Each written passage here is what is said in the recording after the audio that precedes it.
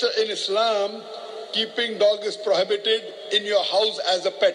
But keeping a dog for hunting is no problem. As a guarding your house, no problem. So what the prophets used to take dogs was to keep the flock of the cattle together, that is permitted. So if you use dog for hunting, it's allowed. To take care of the cattle, it's allowed. To keep a dog to guard your house outside is allowed. But in the house as pet, it is not prohibited. It is prohibited, sister. It is prohibited because the spit of the dog, it's unclean.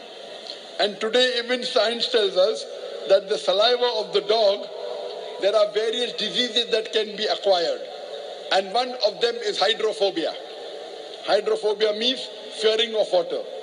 So Islamically, keeping a dog as a pet is wrong. Now, if you keep a dog and you believe it is wrong, that's a different question. You may not be a practicing Muslim. But someone to say you're not a Muslim, that's a very strong statement. Just because one person doesn't follow some portion of the Quran or some portion of the Hadith, as long as you believe there is one God and you believe Prophet Muhammad is a messenger of God, as long as you don't do kufr, you cannot be called a non-Muslim, sister. As long as you agree, you have to agree what is mentioned by the Prophet, that keeping dog is prohibited because it leads to various diseases. Keeping a dog.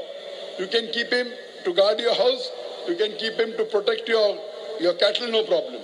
But Islamically, keeping a dog is wrong. That's the reason a Prophet said that if the dog licks any vessel, you have to scrub it 3 times with earth.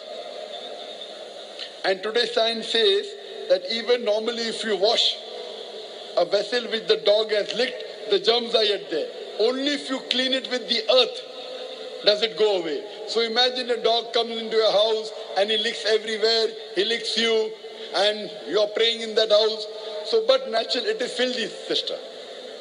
So Islamically to keep a dog as a pet in your house is prohibited, sister. Hope that answers the question.